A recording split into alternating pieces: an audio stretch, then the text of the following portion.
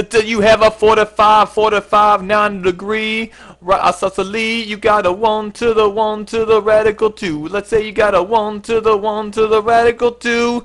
You got your triangle. What do? Let's say it's a 45, 90 degree right isosceles. You got a 1 to the 1 to the radical 2. I said a 1 to the 1 to the radical 2. Come on now. 1 to the 1 to the radical 2. Break it down. 1 to the 1 to the radical 2.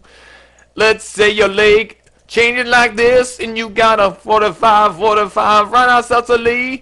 Let's say the leg is 2. What do? You got a 2 to the 2 to the 2 radical 2. You got a 2 to the 2 to the 2 radical 2. Let's say the leg changes like this. You got a 45, 90 degree right isosceles. You got an x to the x to the x radical 2. You got an x to the x to the x radical 2. Break it down.